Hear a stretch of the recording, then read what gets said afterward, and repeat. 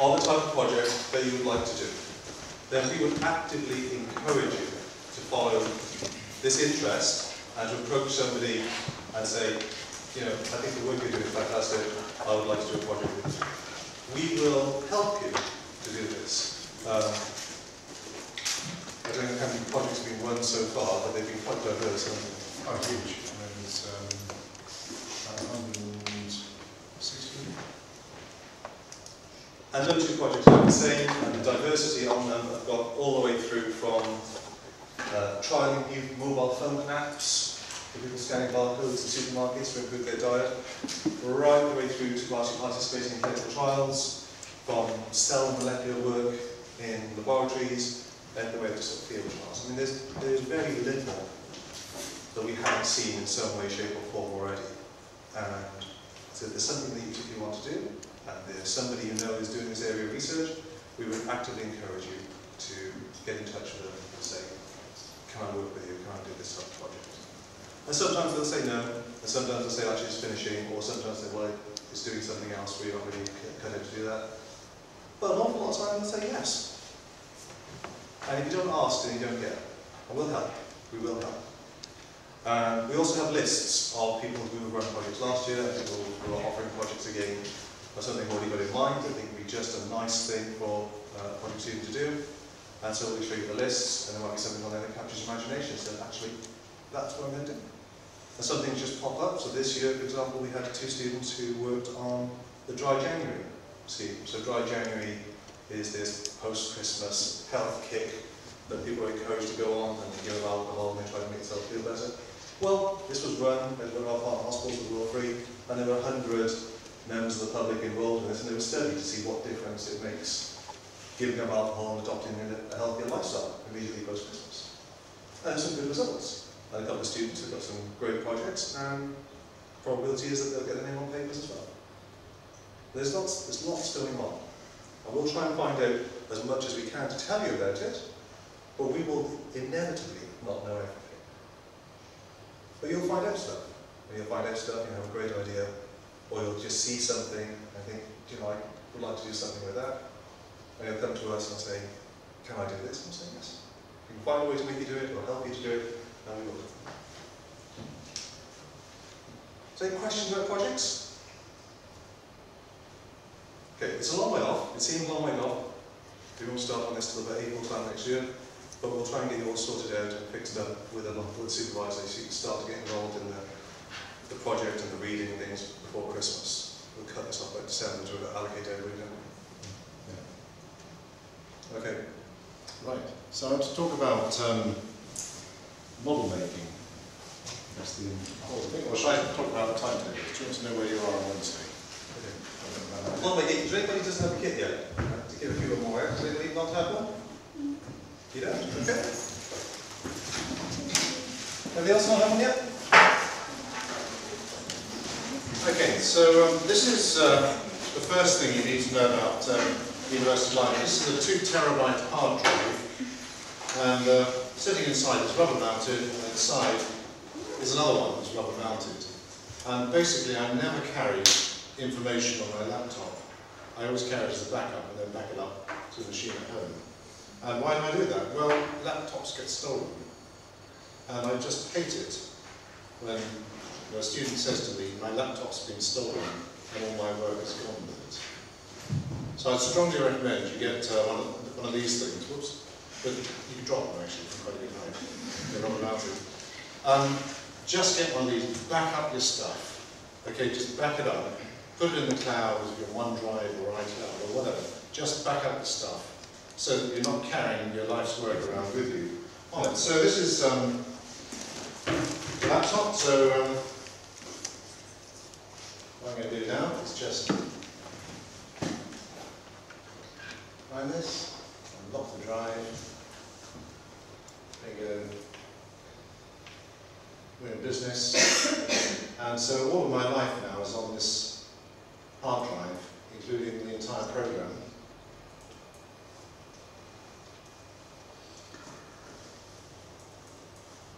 So here it is, UCL, and if you look down here, the whole of the MSc is on this. And is the timetable, which is just coming up.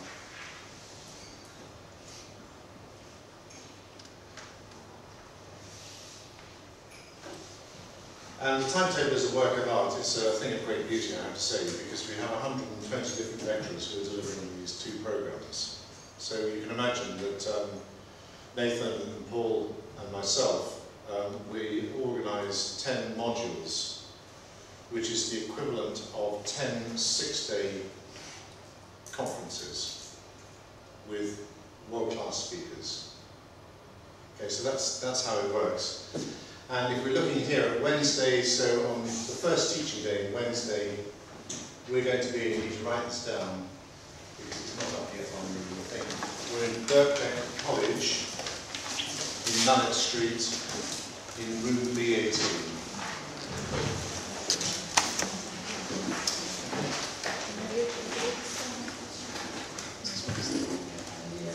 So that's Birkbeck College, Nullet Street.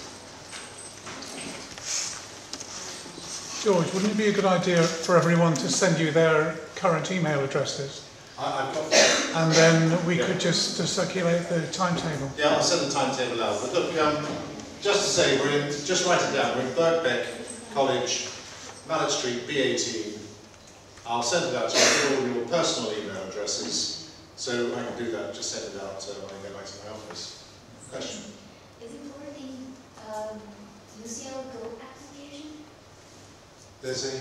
I have my UCL Go application in my smartphone, Yeah. and it appears just like that. But maybe it would be very helpful to us to check whether what will be our lecture, what will be our classes. It appears the same with your timetables. Oh, okay, right. Good. Good. So what's happened is the room bookings have actually put this booking up against this module. So UCL Go will tell you where you are going to be. UCL Go application. Go application.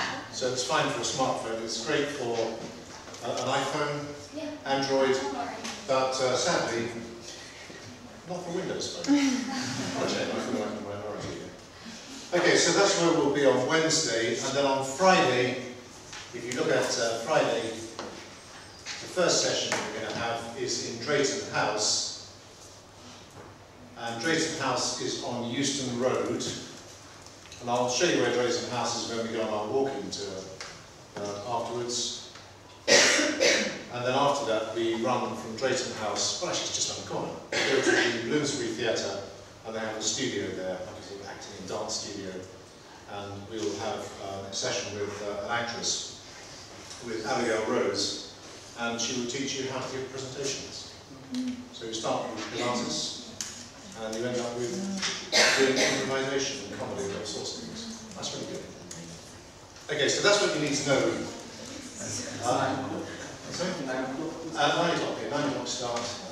Both of them, Wednesday and Friday. No, this is a Friday, so the timetable is just 2 days a week, and it's 9 till 6, which is pretty intensive, but it's better than spreading it over the whole week. Things as well. So on Wednesday we'll see you at Birkbeck College, and on Friday I'll see you at Drayton House at 9 o'clock. And I'll attempt to tell you how to read a scientific paper. Question? Is there part-time when we're attending Wednesday, the first year, is that right? Correct, that's right. Yeah. We're studying eating disorders. It's just Wednesday. Any other questions about the timetable? Okay, right. Let's tell you a little bit about now what it is I'm looking for with these kits that I've given you. So this is going to be for the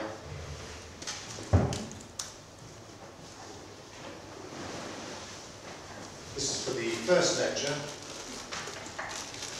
and it's about model making. So between now and Wednesday, you're going to attempt to make some molecular models. And I've given you these molecular models. They've got little, they're like little spiders, and then you put bonds through them. So you need to make sure you can identify the carbon atoms. You need to make sure that you can identify whether it's got 4 valencies, or 2 of them are engaged with a double bond. And then you also need to make sure you've chosen the right length bond. Otherwise you get mutant molecules. Okay, as you can look at molecules this big and this big, because they just choose the right length. And what we're going to do is to make some carbohydrates. So these are the simplest ones. The simplest carbohydrate structures. So you've got glucose and fructose. And you can get really adventurous. Once you make glucose, you can start to make glucose polymers. And there are 3 polymers of glucose, as you know. There's amylose. So amylose you find is an alpha 1,4 linked glucose molecule. So you need to make sure you've got the orientation of the bond in the correct alpha configuration. Or we've got cellulose, which is beta 1,4 linked. So if you make cellulose, make sure you do that. And if you're going to make dextran, and dextran is the carbohydrate that builds up on teeth, that is made from sucrose by glucoside transferase that makes dextran, then that is an alpha 1,6 linkage. So have a go at it. If you're feeling really excited about this, well, you can make a disaccharide if you want, so you can make some sucrose, really sweet molecule. And then you can go on a bit further, you can start to make some fatty acids. So you can make this whole series, and just look at, when you've made it, just look at the shape of the molecule, how it naturally falls. And so, for example, you'll notice that this alpha-linolenic acid has got a couple of kinks in it. It's not a linear molecule. Or you can get really good at this, and you can start to make amino acids. But make sure you make the L or the D form. Make sure you use the L form. And then what I want you to do is to just practice making these and then come along to the lecture. Now the really important bit about these kits is that when they go back to Professor Seller in chemistry, they have to be about the same size as what he lent them to me, and with the same number of bits and pieces in them. So on Wednesday you'll get together with someone else who's made glucose, and you'll make a glucose polymer, for example. If you made amino acids, you can recognise what it is. You make small peptides. So try and make simple disaccharides, see if you make the different forms of glucose between now and then. And then what I want you to do is to have a look at aspartame, which is this one here. So this is the sweetener aspartame, which is a dipeptide. So it's aspartyl phenylalanine O-methyl ester.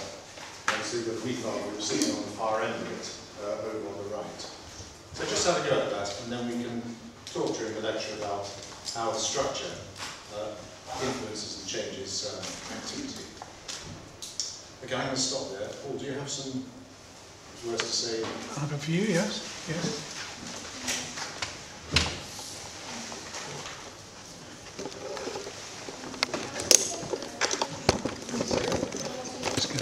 Thank you.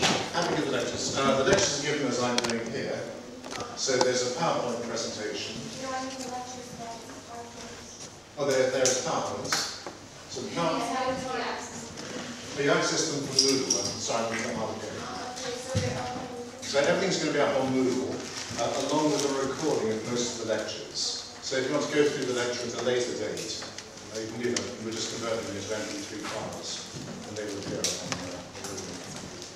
Shall I use this? Go for it. Do it next week or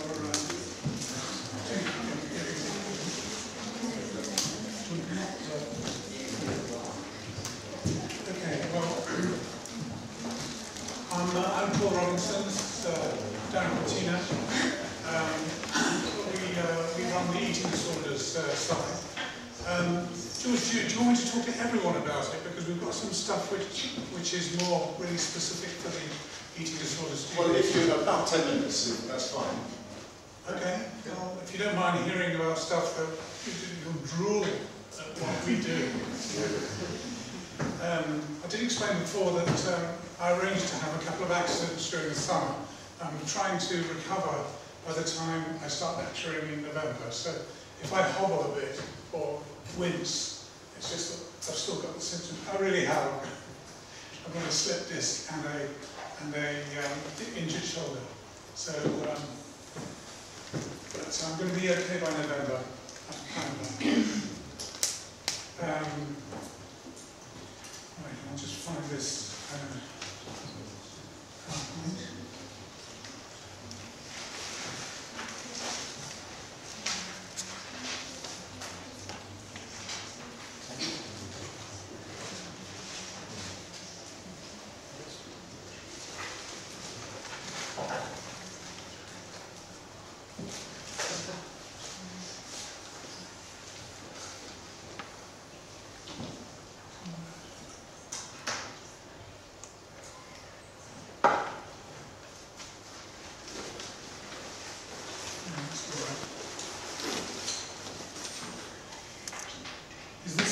won't be linked to the internet, will it?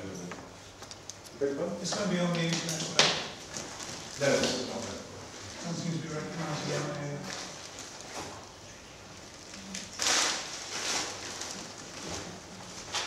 That's my mistake. You found this, is it, password protected? Yeah.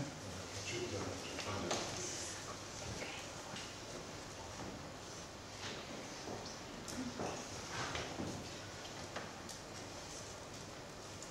That is. Yeah. That's it.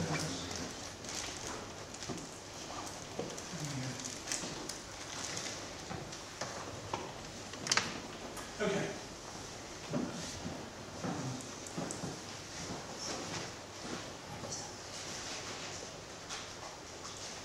Good, so I've already introduced us.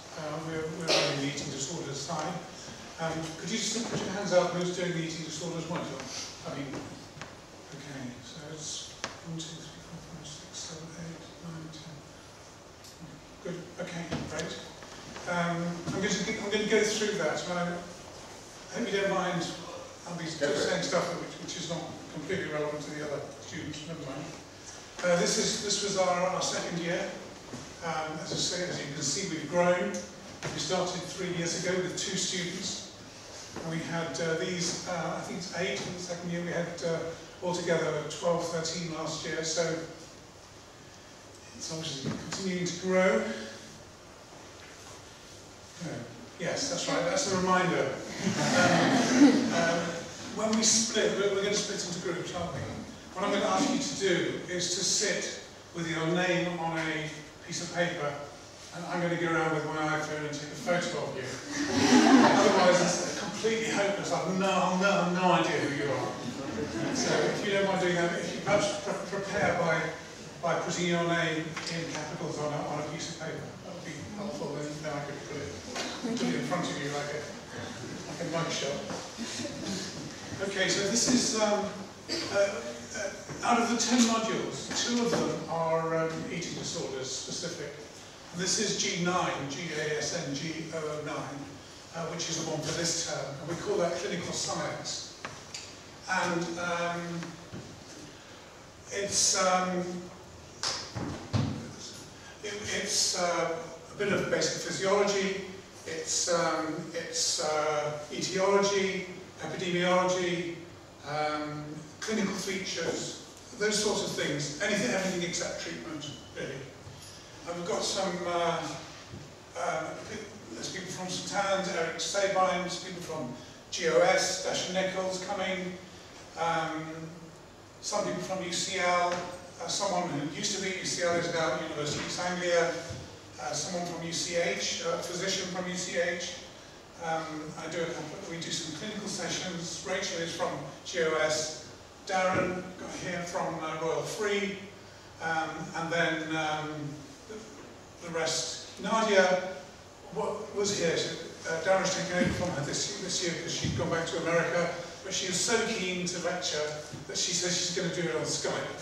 If it actually works, let's hope it works. But I do have her on audio as well, so if the worst comes to the worst, I'll put her picture up and play the audio. Virtually all our lectures, you can see here, we've got recordings of almost all of them, but some of them, like the yellow ones, where we change the lecturer. You can look at the recordings, but it's not going to be that relevant. It'll be extra, probably. And we've got PowerPoint presentations on pretty much everything that's relevant. Not for the clinical session, because that's now about one presentation. So you've got, as George said, we've got, if you miss something, make sure you catch up on it. Now there's something else about that which I want to say. This is for next term, for the January-February term, where brilliantly we're pretty well in the same room every week, which is great.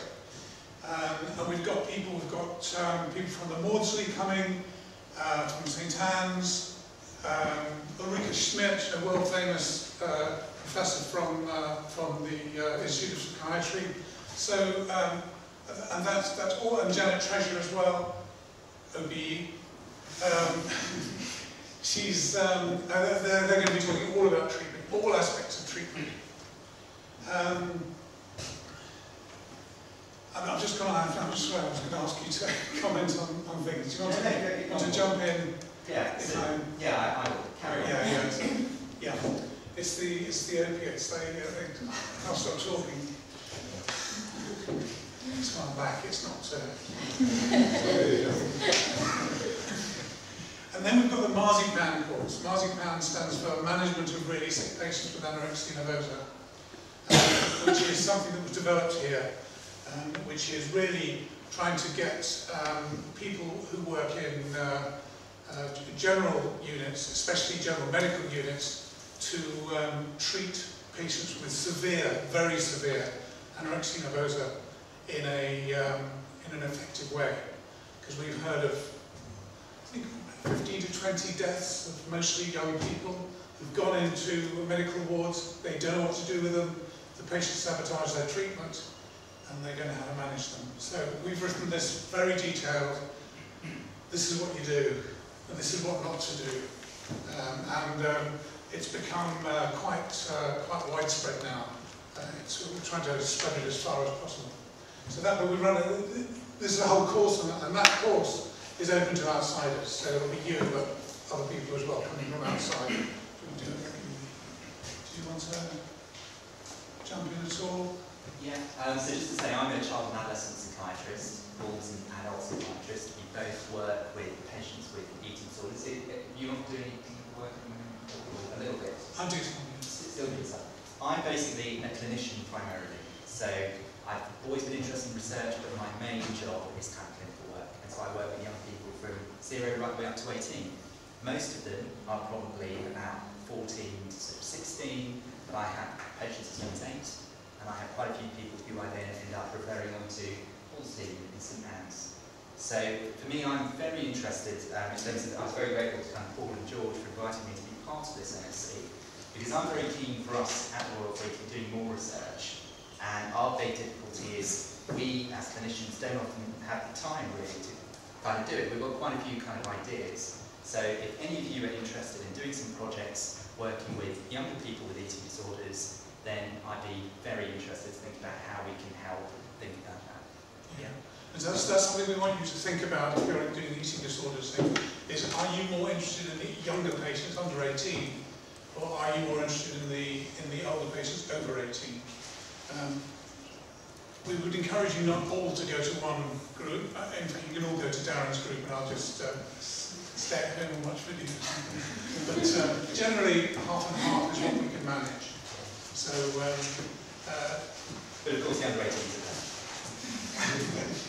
Yeah, well, the thing about the under 18s is that they've got no commitment to them. They know that when they reach 18, they refer them to us, and we've got them until they're 99. So, you know. Right, because you see a bit of tension there. Now, there's a difference between our the two courses in the way we handle statistics. The public health side use Excel, and our lecturer is very keen on people learning SPSS. So what we've asked you to do, I've written to most people just have an email from me saying, please download SPSS as soon as you can, as soon as you've got a password and an access code for UCL, because you can get it free. I mean, if you want to make £5,500, you can, but it's made it free, I think. And YouTube is absolutely full of how to do it SPSS. You don't have to go very far. I mean, as long as you can do conscriptives, t-tests, basic ANOVA, maybe a bit of covariates as well. That would be plenty. And plus a bit of regression as well, I think. And then you'll get more out of the lecture. The clinical placement is a thing which is different between the two sides, the public health side and ours. We ask you to choose a clinical placement. And we have 3 placements which are child and adolescent, and 1 placement, big one, which is adult. So I'll talk about the adult, which is St Anne's, it's in Tottenham.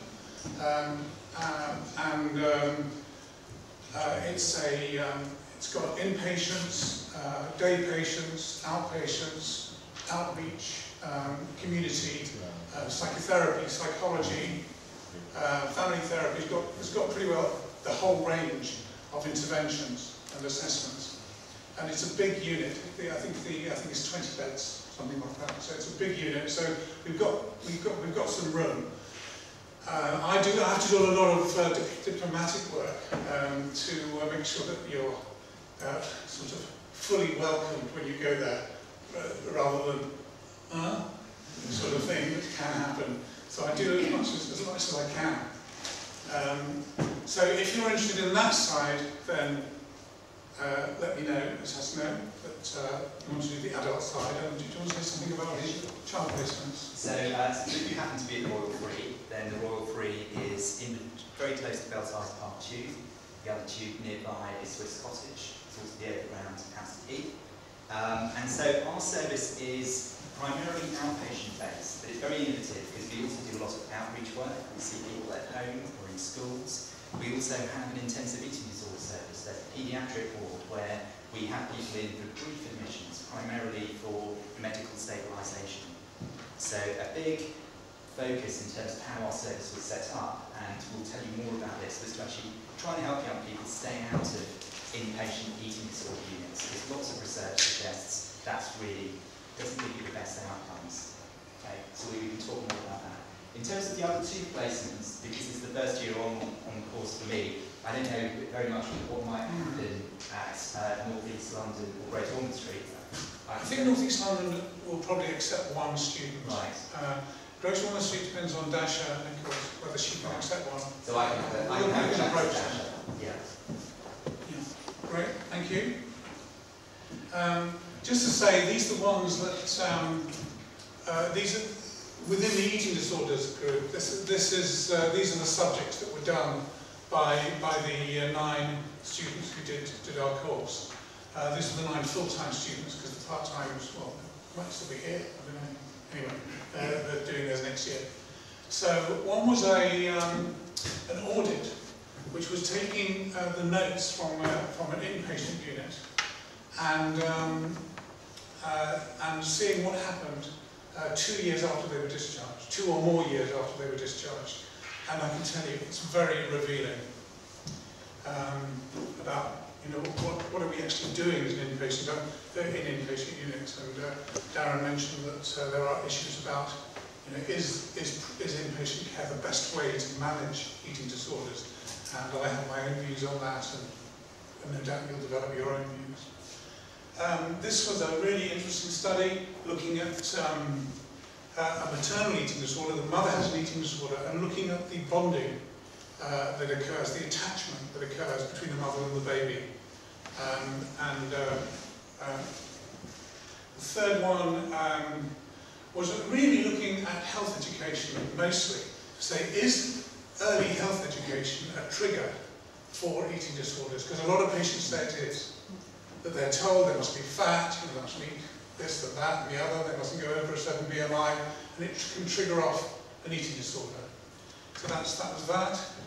Sexuality and gender, and that was an interesting one in terms of methodology, because there's a thing called the UCL volunteer list, or I can't remember exactly what it's called, but it's a list, or it's a register. And anyone can get on it, not only UCL students or staff can go on it, anyone can go on it. And really there are people who want to be involved in research projects.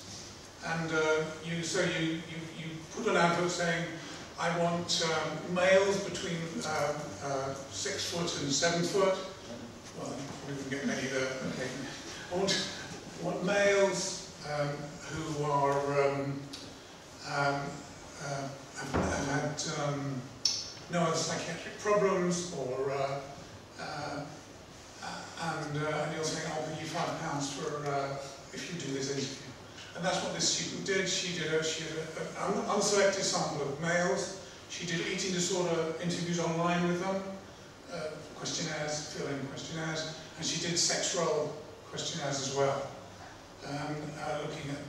looking whether sexuality and particularly masculinity, femininity was linked to a tendency towards eating disorders.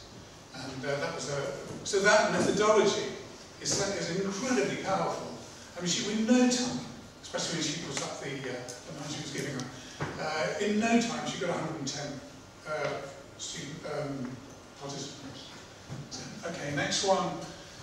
This was part of another project, a big project which is going on at Institute of Child Health, looking at saying, does binge eating disorder affect the baby's weight? And it does actually. So that was that. This was number 6 was looking at patients with severe and enduring eating disorders, long-term eating disorders, more than 7 years, and looking at their vitamin levels and their micronutrient levels with the question, should we be giving micronutrients like vitamin supplements to patients with long-standing anorexia nervosa? It's a good question. 7 and 8 was a qualitative study. You asked about qualitative. We encourage qualitative studies. Over the years now we've done several. This was a qualitative study of males' experience with eating disorders and the services. And 2 students did that, and because they each did 4 cases, which is not that many for a paper, but 8 is probably enough for a paper. So I've asked them to come together and write something for publication.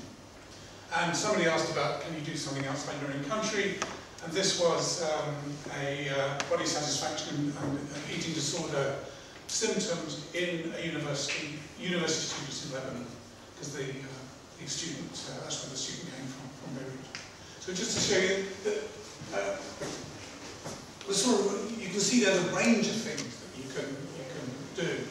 And basically, if you've got an idea, as you've been told, if you've got an idea, come to us and we'll help you make it into a project which is suitable.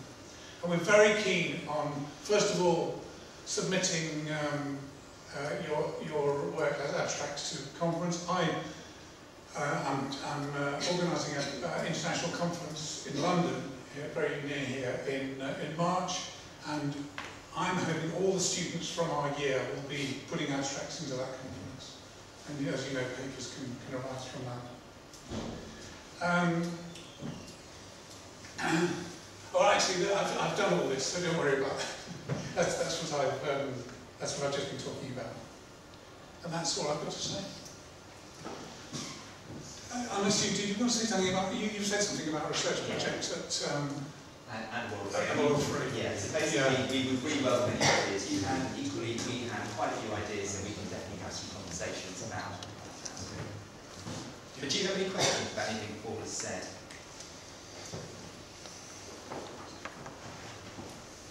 All Greek. I mean, there is this issue that was raised before about if you haven't done any molecular biology in your course, which I think biology. I'm sorry, yes. I'm so sorry. Back on the table the right way up. Yeah, no, it's my fault.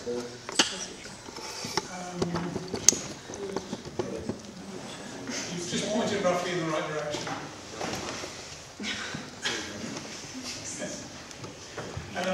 There is an issue about someone who hasn't done any postgraduate, post-school biochemistry, guessing the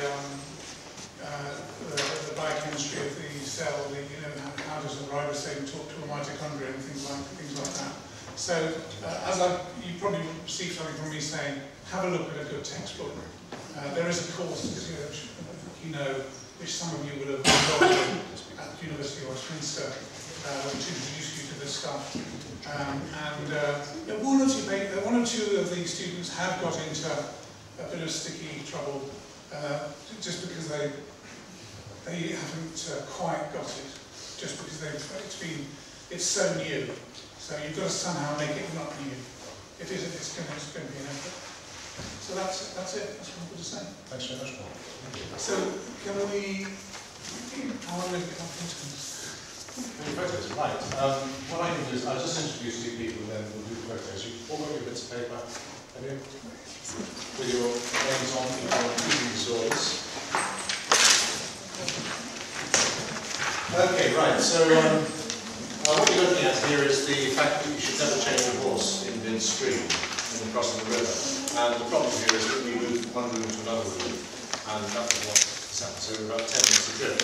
But I'd like to introduce two former students who will be taking you on a walking tour in UCL after Paul has taken the photographs. Edwina, come forward and so I'm going to ask you some questions. I know the answers, but no one else does. So Edwina, you were a molecular biologist. By background, you did a first degree in molecular biology and then came to UCL to study clinical and public health nutrition. Yes. And what did you become interested in relation to your research? With relation to my PhD, you mean? No, your MSc research. My MSc research. So in my MSc research, I'm working in the public health nutrition side. So I am working with George to give fresh fruit and vegetables to people who are standing in crisis, basically, like having no money, homeless and such, and have a plan to plan and looking at the impact of fresh fruit and vegetables to their diet and well-being. Okay, right. So that's quite a change from molecular biology, isn't it? It is a massive change, and it's the challenge itself. Doing the course is not a case of we're thinking, really. Yeah. So this is a big experiment we've been doing for 3 years now to give fruit and vegetables to people attending food banks. And the other control group get a £5 Tesco voucher, supermarket voucher, and we've now got enough data to tell you conclusively that attending food banks improves well-being. There's a secondary effect, we think, in relation to fruit and vegetables, but I need to check the figures. So that's one thing. Now, Sabrina, you're a biochemist.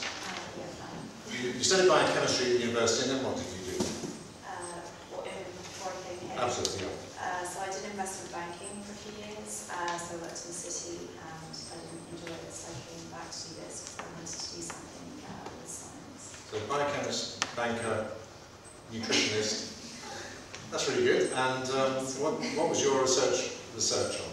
So my research is looking at subjective changes in taste, smell and appetite in patients after bariatric surgery. So these patients effectively one of 2 procedures, and we then look to see were there changes in those, or were there differences between males and females, and also whether there were, that correlated in any way to a successful outcome of weight loss. Okay, and what did you discover? We discovered that there were changes, but they did correlate, so that's kind of part of a bigger group now looking to see in more detail between the 2 predominant procedures whether one has a stronger effect than the other. Yeah. So it's the general issue of critical illness or injury or surgery changes taste, and the answer is it does. It does. So it's very clear. And if taste changes, then people eat different foods. And if they have sickness behaviours, then they don't feel quite so good. Okay. Right, Paul's going to take some photographs now. I think we'll deal with the other things I wanted to talk about, and that Nathan and I wanted to talk about on Wednesday and on Friday. Paul, do you want to photograph the... Okay, it's just for the eating disorders. Yeah. So is that all right? So let's just go around. This end, yeah. Shall I just go around?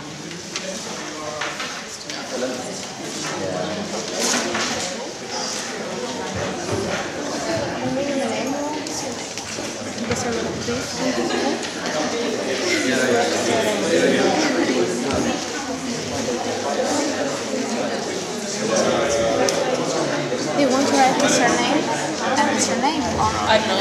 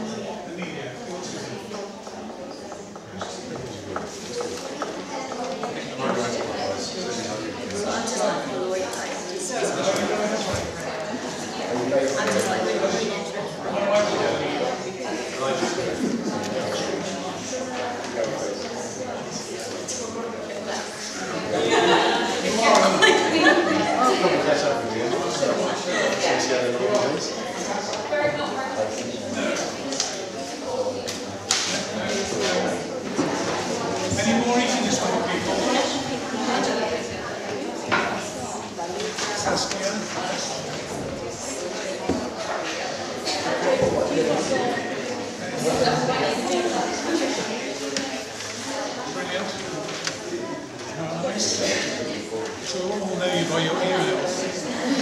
Anyone else? Here.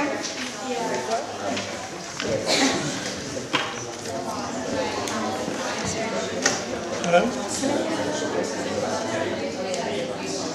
Okay. Francesca? Yes, I think so. Okay. Great. Have I got everybody?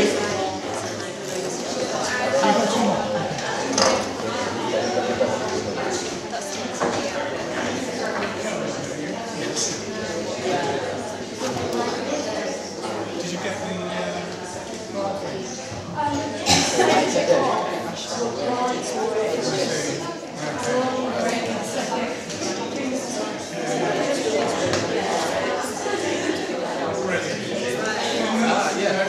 Okay, I've done my best.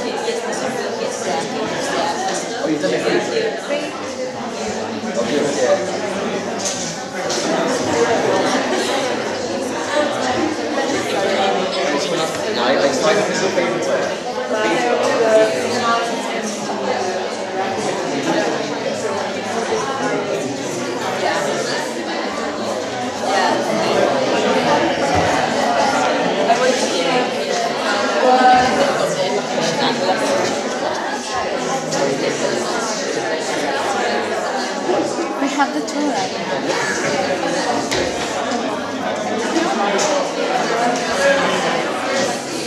Okay, before we go, has everyone signed in?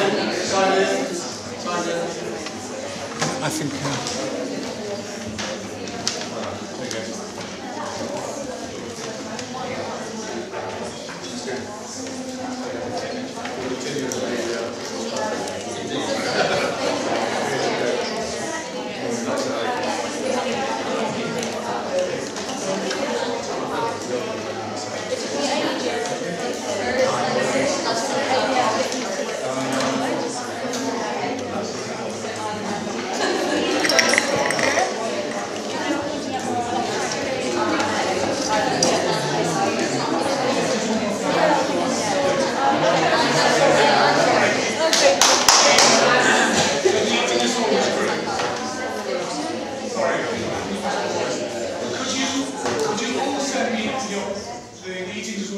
Send me an email so I can get your current contact. And my address is not too difficult, p.robinson@ucl.ac.uk.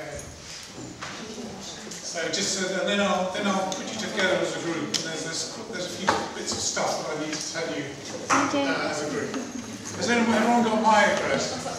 Yes. Good.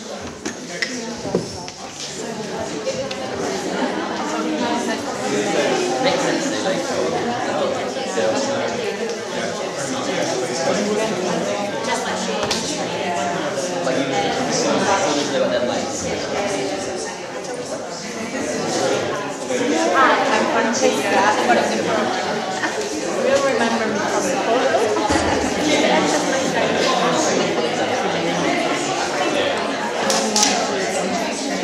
Have a photo? He'll definitely remember.